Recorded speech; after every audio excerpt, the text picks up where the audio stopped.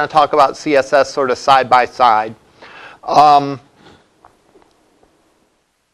They form two important aspects of the web page. The HTML is the actual content, the text, the links, the images, multimedia, and so on. The CSS provides the appearance and the layout. All right? And those are two important components. And it's important to realize that when we do things to style our page, while it's certainly a goal to make our pages look good, that's not the only goal. One of our goals is to make the pages easier to understand. So for example, you can use colors to group things together, all right, to make it, to group things together so that the user at a glance can see stuff that belongs together. Or to make things like the navigation stand out. So it's obvious that these are your links, these are your navigations. So again, you're not just thinking in terms of making the page look nice. That's your goal. And also, to use a marketing term, branding. You know, you want your user to get certain associations with what your products are based on how your web page looks. You know, for example, a heavy metal band is probably going to have a black web page. Barbie is probably going to have a pink web page. Apple has a page that looks very modern, very simplistic, very sleek. And all these things sort of create an image about a product. So that's important. But also as important is the way that we can use these styling things to actually make the page more functional. To let the user at a glance tell how the page is divided into sections instead of just being this gigantic blob of text and images and so on down the line. All right. So I start off this by talking about color because that's probably the most obvious thing to talk about. Throughout the semester, we'll talk about other things. We'll talk about laying out your page. We'll talk about fonts. We'll talk about borders and spacing and all kinds of other things. But color is a nice introduction for this. And you're welcome to start playing with this right away, even if the assignment doesn't require it. All right? And also to go back and look at your previous assignments and see how you can introduce some CSS. At any rate, this is what we had last time. We took our Olympic web page and we added a little bit of color to it. All right. I'm not saying these are the best colors. These colors were chosen so that they would really stand out. All right. So we have blue text, we have sort of a goldish background, and we have red links. Let's look at the code for this.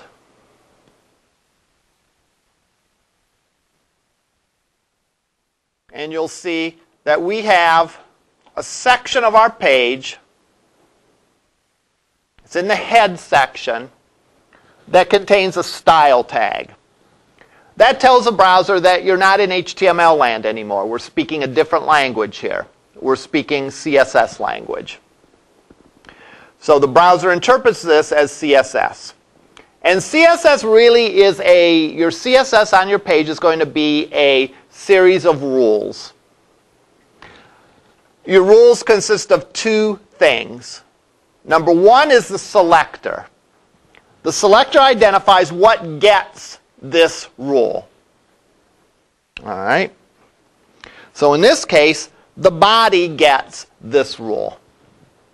So everything contained within the body, which, by the way, is your entire web page, your entire window, is going to get this rule. A background of CISS216, and we'll talk about that code in a minute.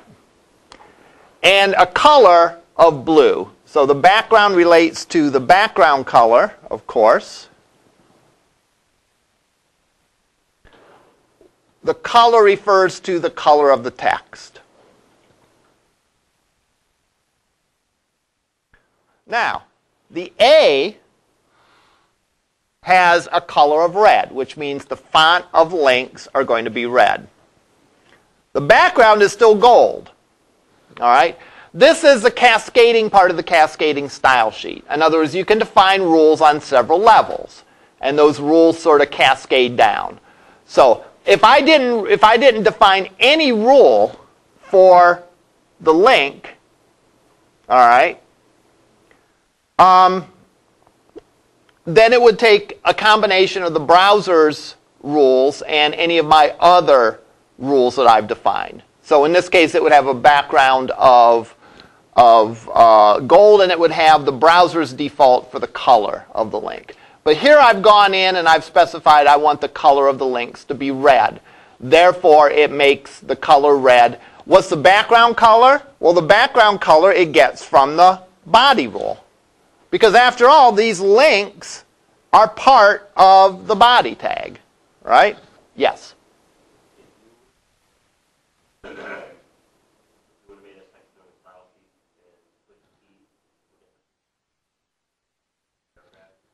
Exactly. So like the question was if I made the paragraph tag, let's say, if I put a selector of P and do something like this,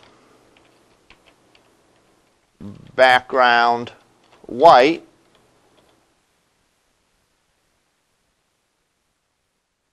I save it, and if I go and view it, then the paragraphs have a white of a background. So you can sort of notice, again, the body has a gold background. This is part of the body. These things that are part of paragraphs have a white background. But they still have a blue text. Why? I didn't say that paragraphs should have blue text. Well, paragraphs are part of the body. So it takes the blue for the text from the body tag, and it takes the white for the paragraph from the paragraph tag. All right? So these things work in combinations. And think of it as being higher level and lower level. Paragraphs are part of the body. But the rule for paragraph sort of supersedes anything for the body. All right? So if I define a color for the paragraph, a background color for the paragraph, it supersedes the background color for the body. But if I don't declare a font color for the paragraph, then it gets the font color for the body. All right? My suggestion is to play around with this and try different combinations and see how it goes and so on. Now, by implication, we can make everything on the page have a different color. Right? We can make every single tag on our page have different colors. All right? That doesn't mean that it's a good idea to do that. Right? Remember that you're using colors to sort of highlight things and to sort of focus the user's eye on certain sections that are important and so on. If you kind of go into overkill with the colors, then you lose that effect, right? It's like the difference between someone that screams all the time versus someone who's very soft-spoken who gets angry or gets excited and screams one time, right? Someone screams all the time, you're gonna become numb to that. You're not even gonna pay attention to it. Whereas if someone is soft-spoken and speaks very loudly, you're gonna say, "Wow, this must be important," and you're really gonna pay attention to that. Sort of that same way with color. If you use too many colors, if you have overkill with the colors, then the user will sort of become numb to it and not associate any specific meaning with the colors. But if you carefully use colors in a certain way, then the user will know that, hey, this is a different color, so that means something. All right? There's some importance to it. And you can see, even though this isn't the best designed web page, you can see how the different colors sort of organize stuff for the user into sections. And that's sort of a good thing. All right. You can specify colors several different ways. For certain colors, you can specify the name of the color. And these are your basic colors, but it goes beyond the basic colors. Let's Google real quickly. HTML color names.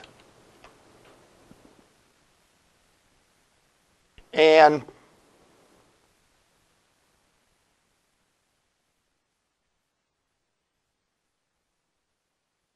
light coral, salmon, dark salmon, light salmon, crimson red, fire brick, dark red, pink, light pink, and so on down the line. You can specify these names and you'll get these colors. All right? You can also specify an RGB code. And RGB stands for red, green, and blue, because any color is a mix of those three primary colors. All right? And for example, the color orange has a lot of red in it, has a little bit of green, and has no blue in it. A darker orange has still a lot of red. It has a little bit of green, less than orange, and still has no blue. Whereas orange-red has a lot of red and just a teensy bit of green in it. Remember, for those of you that maybe have studied art or studied physics, this relates to different color light, not different color of pigments, not like different colors of paint, because there's a little bit different rules as far as that goes. But really, a lot of red and a little bit of green will give you that very reddish color of orange called orange-red, and so on down the line. The hex code is simply a different way to represent this, whereas each of these 2 digits relates to these numbers just expressed in hexadecimal. And what is hexadecimal? Hexadecimal is a number system that's base 16 and not base 10 like our number system. Our number system is base 10, right? In other words, you count 0, 1, 2, 3, 4, 5, 6, 7, 8, 9. Then 1, 0, 1, 1, 1, 2, 3, 4, 5, 6, 7, 8, 9. 2, 0, 1, 2, 3, 4, 5, 6, 7, 8, 9. With hexadecimal is base 16. So you actually have 16 digits. So you have 0, 1, 2, 3, 4, 5, 6, 7, 8, 9. Then you use letters for the digits 0 through, or 11 through 15. So 0, 1, 2, 3, 4, 5, 6, 7, 8, 9, A, B, C, D, E, F. All right? So just like our number system, if we have a number like 99, let's make it 98 instead. This position is 10 to the second, or 10 to the first power. And this is 10 to the 0th power, or 1. So this means 9 tens and 8 ones. We had a number like 279. It would be 2 times 10 to the second, or 200s. 7 times 10 to the first, or 7 tens, and 9 times 10 to the 0, or 1s. With hexadecimal, if I had a number like, if I was going to convert a hexadecimal number to decimal, if I had a number like A7, instead of being 10 to the first and 10 to the 0th, this would be 16 to the 0th, which is still 1, and 16 to the first, which is 16. So A is 10, 0, 1, 2, 3, 4, 5, 6, 7, 8, 9, A. So this would, if I was going to convert this to decimal, this would be 10 times 16 plus 1 times 7. So this would be 167 in decimal. All right? So, in RGB, if I were to have something like this, RGB of, let's do one, 255, 69, and 0. Each of these turns into 2 hexadecimal numbers. So 255 is actually 15 times 16 plus 15 times 1. So that would actually be FF. 69 is 4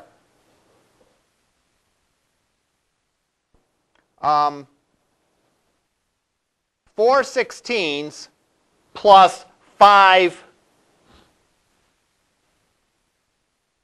1s, right? Because 4/16 is 64, and that leaves 5 left over, so there's 5 1s, and 0 would be 0/16 and 0 1s. So RGB of 255.69.0 translates to a hex code of FF45.0, which if you look at our chart, I got the same answer that they did. So that's kind of comforting. All right? Now here's the good news. If you didn't understand anything I said about hexadecimal and 0 through F and how many 16s and all that, all you have to do is use the numbers on the chart and you'll get it right. All right? So in other words, if I were to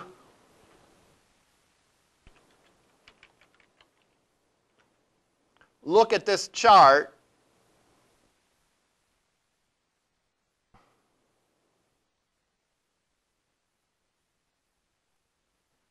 and say, I want that color of green, that is a hex code for it. All right? So they will give you the hex codes for the different colors. And even if you don't understand anything about hex codes or base 16 or anything like that, all you have to do is use that. Or you could use an RGB of 16, 109, and 6, and that would work as well. All right? And again, in some cases, you can use a color name. All right? There are millions of possibilities. It would be 16 to the 6th power, to the 5th power, something like that. And that's a lot of combinations for colors. And not all of them have names. All right? But some of them have names, like I showed before, including some of the basics. But also, some not so basic colors. Now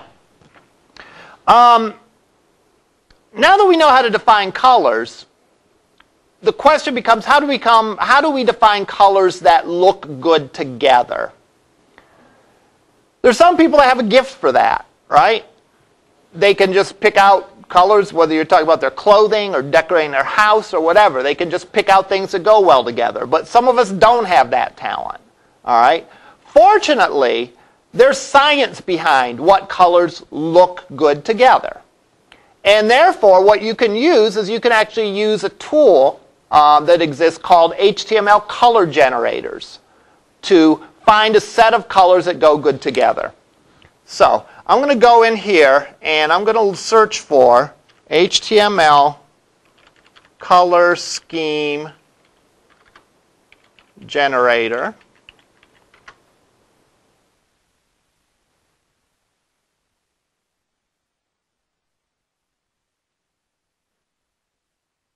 All right. And what this allows you to do is this allows you to pick, first of all, sort of the prime color that you want. All right. Like, let's say I decide I want my site to have a goldish color. So I could pick, like, maybe a color over here.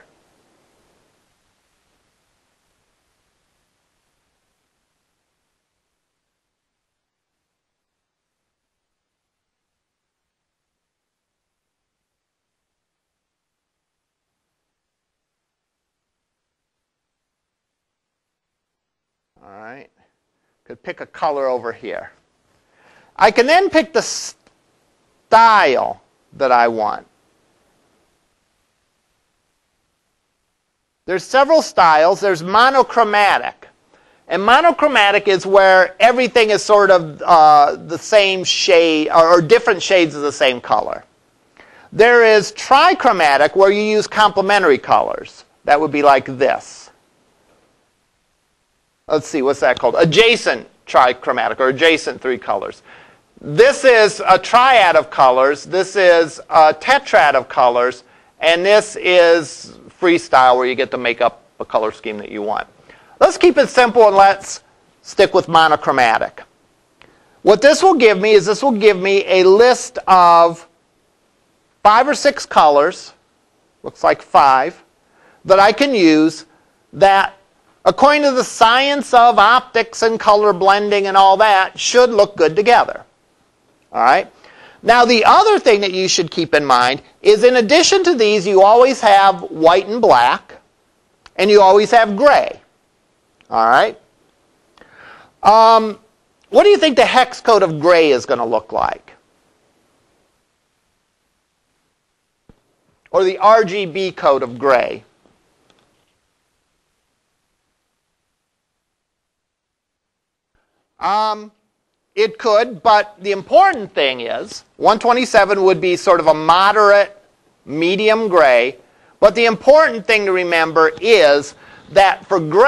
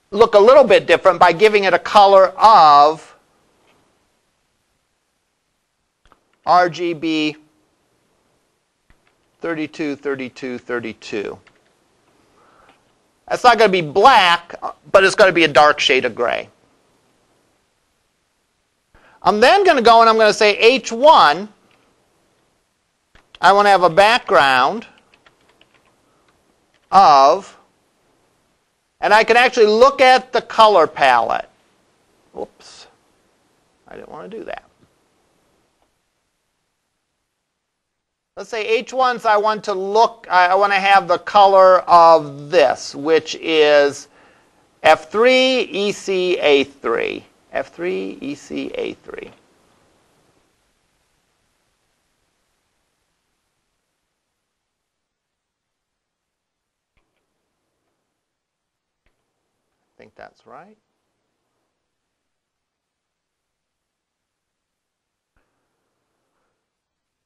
So let's just go and save this and see what it looks like. Pardon me? Oh, yeah, I should have a semicolon here. Actually, the browser probably would have forgiven me for that, but it's a good practice to get into.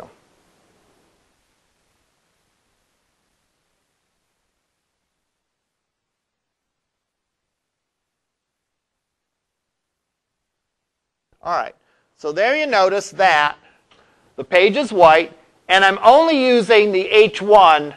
I'm only using a different color for the H1. All right.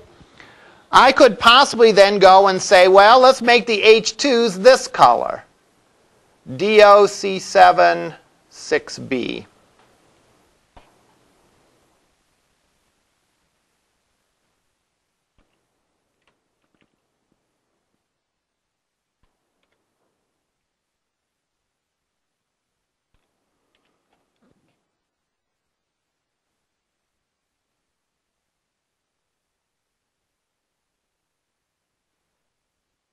Whoops. That should be H2.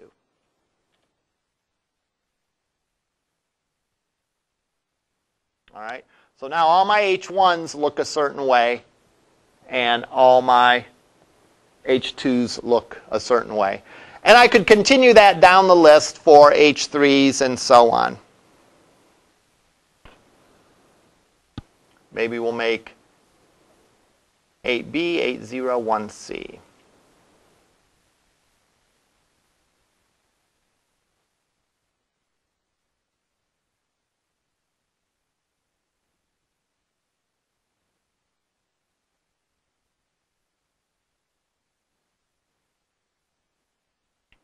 I think that's what it was.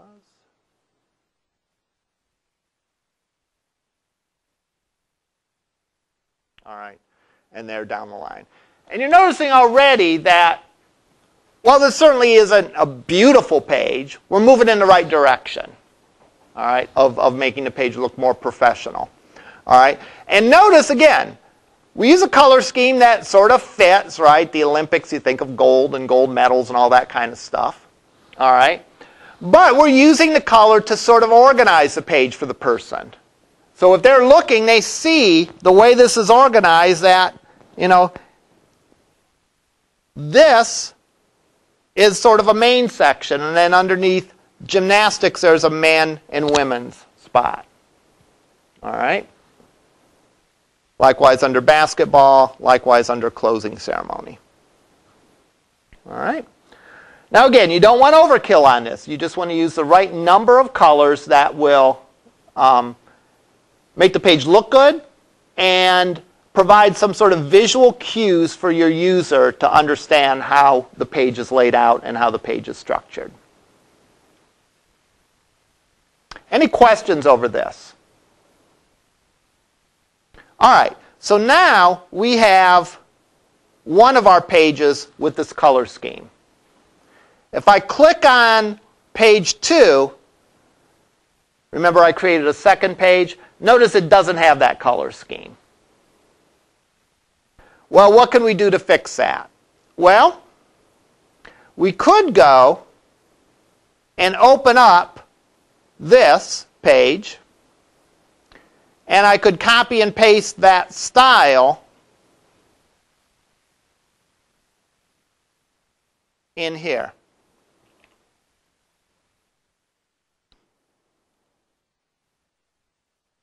So now the second page has that look. What's the problem with copying and pasting the style from one page to another?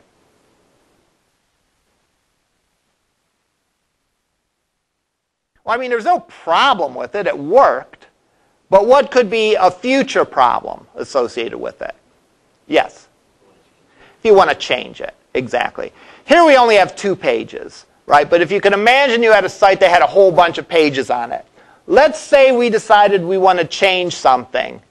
And like, for example, this H3, I want to put white text on there because that's starting to get a little dark and the black text is a little hard to read. So I go in here on my page and I say H3,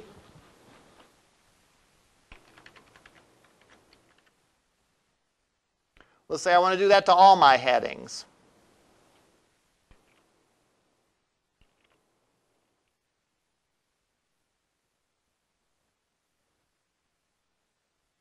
All right, there I go.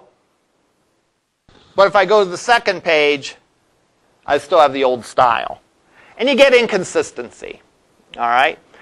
So that's the problem with it. And again, it's a problem with 2 pages. It becomes a gigantic problem when you have a whole bunch of pages. Because I could go back then and revise it and copy and paste it, but what are you going to have happen? You're going to forget to do that on 1 page, all right, or a set of pages. And you're going to have pages that look inconsistent. Now keep in mind that CSS isn't just about colors. It's about layout. It's about a consistency between your pages. So you want your pages to have a consistent look and layout. So forcing the developer to copy and paste the CSS between several different pages, you're going to end up having a problem with that eventually. And you're going to have pages that are going to be laid out inconsistently, and it's going to compromise the effectiveness of your web page. So what you can do is you can actually put your CSS code in a separate file. All right? It's called an external CSS file. And then you simply tell each page to use that CSS file. So, how do you do that? Well, I'm going to go and create a new file. And I'm going to copy and paste the CSS in that new file. Actually, I'm going to cut and paste it in there. Now, when the CSS is in its own file, you don't need the style tag. You only need the style tag if the CSS is part of the HTML file. But if the CSS is its own file, then you don't need the style tag. So there you go. There's my CSS code. I'm going to go up and I'm going to save this.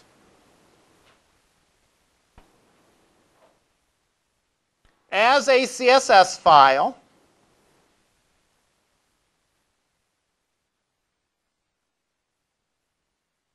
I'm going to call it something like main, because it's my main style sheet. I could possibly have other style sheets, and we'll talk about why you would want to have other style sheets later on in the course. But I could call it main.css. So now I have my file called main.css, and all I have to do is I have to link each of the pages to that style sheet. Now, this is a different sort of link. This isn't a link like that you click on and go somewhere else. This is connecting the CSS and the HTML. So how you do that is you put the word link, href equals, and you put the name of the style sheet file. In my case, I called it style.css. I'm sorry, called it main.css. Type equals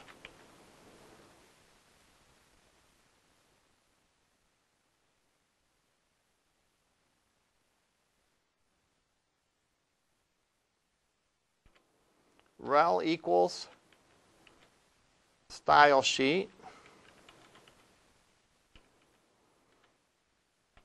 Type equals text/CSS.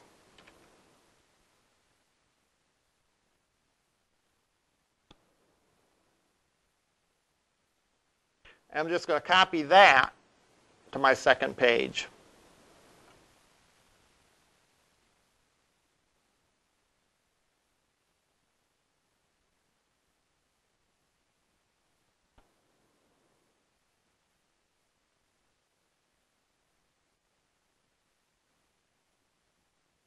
Oops, I got an extra something in there.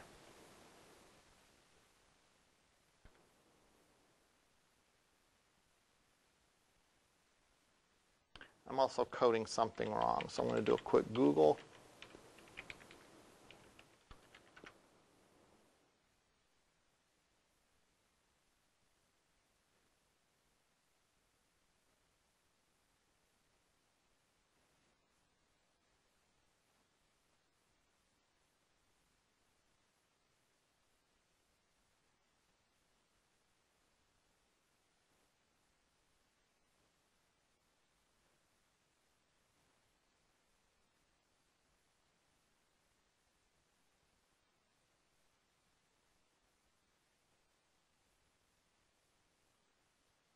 right, that looks correct.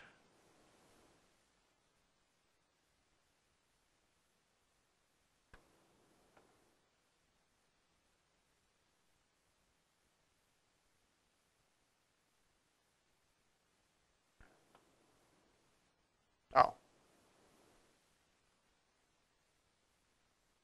We save all these pages.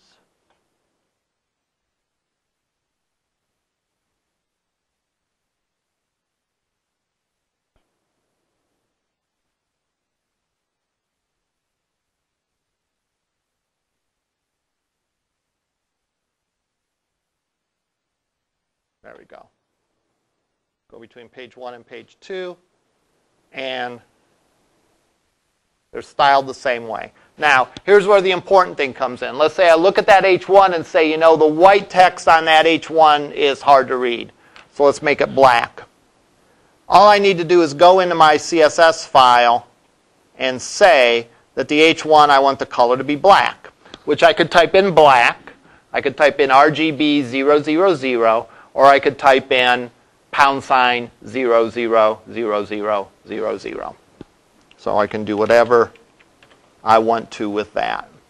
I go and save it, and there, I change it there. And more importantly, if I go and click on the second page, I've also changed it on the second page. All right? Yes?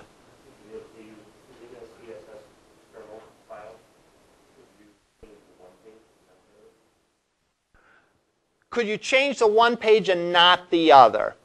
The answer is yes. What you'd have to do is you'd have to have a combination of an external style sheet and an embedded style sheet. So, like, let's say, for example, if on this page, on the first page, I wanted the H1s to be red, what I could do is I could say style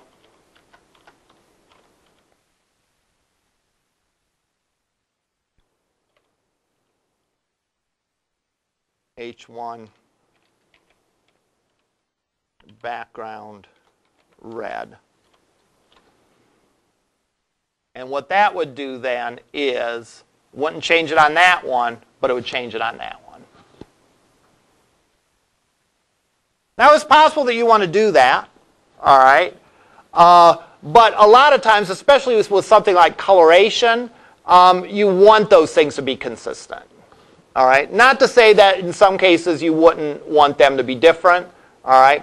You can also have multiple style sheets. For example, you could have a single style sheet to be like your main font, color, things like that. And then you might have different sections of your site that get a different style. All right? For example, pages that have articles versus photo galleries. You might want those to be laid out a little bit different because they have different content. In which case you could actually use two external style sheet files. Also, when we get into mobile development of web pages for mobile devices, you might have a style sheet for how your page looks like on a desktop computer and a different style sheet for how it would look on a mobile device. All right, so there's all kinds of ways that you can mix and match these style sheet files, and you can end up having more than one style sheet file. But for now, we'll just stick with the one. Now, keep in mind, we're definitely not done with CSS. This is the introduction of it and lets you know sort of what the role of CSS is. All right? But we're going to continue to go over this in great detail. But what I'd like to talk about for the remainder of class today is images. All right? Because certainly web pages, you know, a key characteristic of them is that they're not just words and links. They can contain images as well. All right. Now, I mentioned at the beginning of the class about copyright. And we're going to respect copyright by when I take an image from somewhere, I'm going to give credit to the site that I found it on. All right. And I'll just put a little mention on the page, this image found at olympics.org or whatever. All right.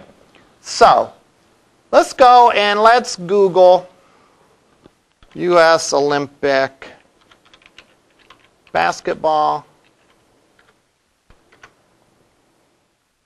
and I'm going to search for an image here.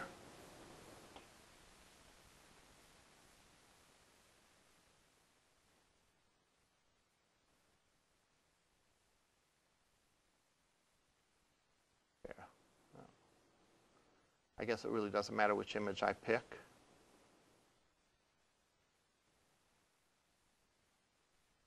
Let's go with this one.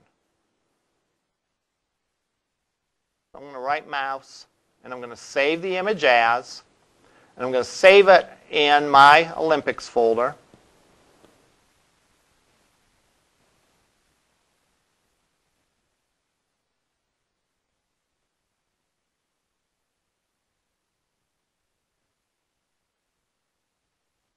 All right. Notice what it's called. And again, file extensions are turned on, so I see the complete file name. It's called a whole bunch of numbers and letters .jpeg. There are three kinds of image types that are allowable on web pages. JPEGs that end in typically a JPG extension, but they can also end in a JPEG and even some other extensions. GIF files, which end in GIF. And finally, PNG files, which end in PNG. All right. I'm going to give this, I'm going to rename it just to make it easier to work with, so I don't have to worry about typoing. I'm going to rename it BB Team. And I'm going to put it on my page. So I'm going to go and put it on this page.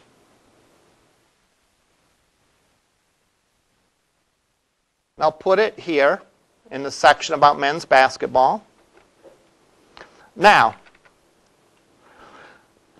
from what we talked about HTML before, we know that an image is going to have a certain tag that tells it, hey, this isn't plain old text. I don't want the words bbteam.jpg displayed. I want to actually show the contents of that image.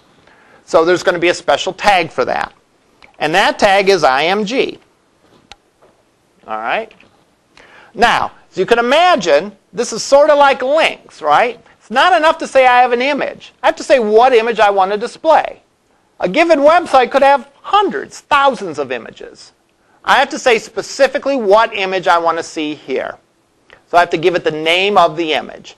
Now, I'm going to assume that it's in the same folder as the web page. And the attribute for the name of the image file is SRC. SRC stands for source. So I'm going to say the source of this image is bbteam.jpg, which matches what I saved it as. Now, there's another attribute that we have on images that we'll talk about in more detail later on in the class, but it's an alt attribute. And what this alt attribute is it's used primarily for people that are visually impaired and are using a screen reader to access the page. And what this does is it simply tells the user what the image is of. Now again, there's nothing you can do to show an image to someone that can't see, right? But at least you can put a little description of what that image is that they're not seeing. So, USA Olympic basketball team. Now, the image tag doesn't really have an end tag. So when a tag doesn't really have an end tag, you can simply use a / greater than sign at the end. And that sort of tells the browser, hey, this is a starting and ending tag all rolled into one. So if we do this, all right, I'm going to put credit. I'm going to put the name of the website that I got the image from.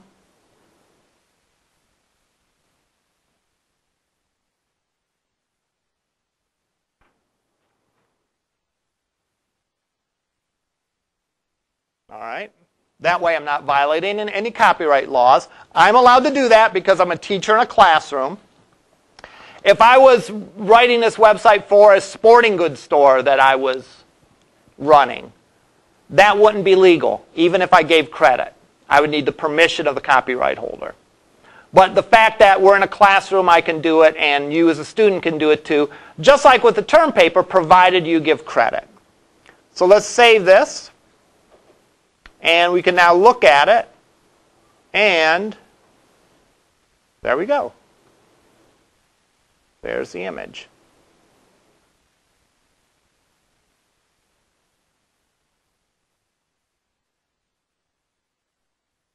Now that isn't all that I have to say about images, but that's where we're going to stop today. All right?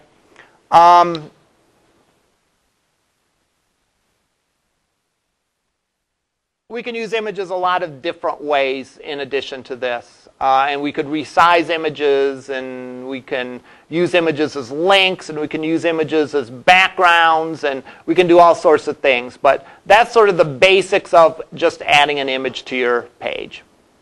Any questions? Yes?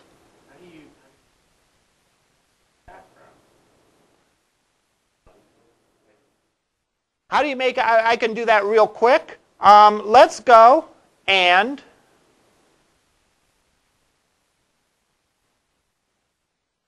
I can answer that real quick.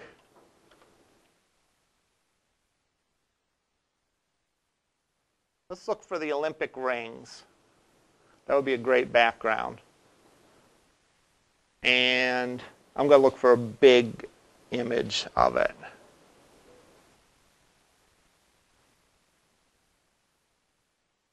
All right, this looks pretty big.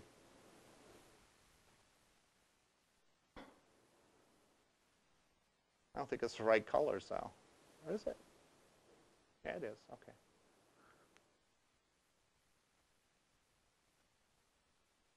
So I'm going to save this. I'm going to save it as rings.jpg. Now here's an example where the extension is JPEG. So I'm going to call it rings.jpeg. I'm going to save it in here. Now, to make it a background image, what you do is in your style sheet, I can actually say body background URL rings.jpg. All right. And if I did everything correctly, then it appears as a background. And what's better is it appears on the background of all my pages. Now, I'm going to go and give credit to whoever's rings these are.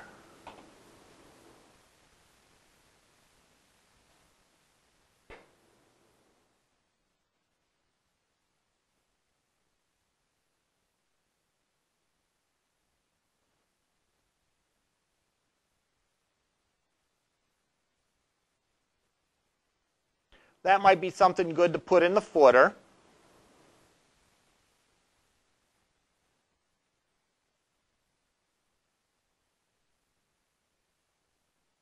But that, in a nutshell, is how you do it. Now, notice that there's some problems associated with that. Namely, some of the text is hard to read up against that. So one thing that you want to do is you want to be careful for when you do that, that you do it in such a way that the page is still readable. And we could talk about different techniques to do that next time. But in a nutshell, that's what you do. One of the things you can do is just be sure the picture you take is primarily one color. The reason that this is difficult is given the fact that some of the rings are dark and some of the rings are light, if I pick a dark font, some of the text won't show. If I pick a light font, some of it won't show. What I could kind of do is I could kind of wash out this image and make it look like a watermark. I could fade it a little bit so the text appeared up against any of them. But we'll pick up on that next time, and we'll talk more about images. Other questions? All right, we'll see you in lab.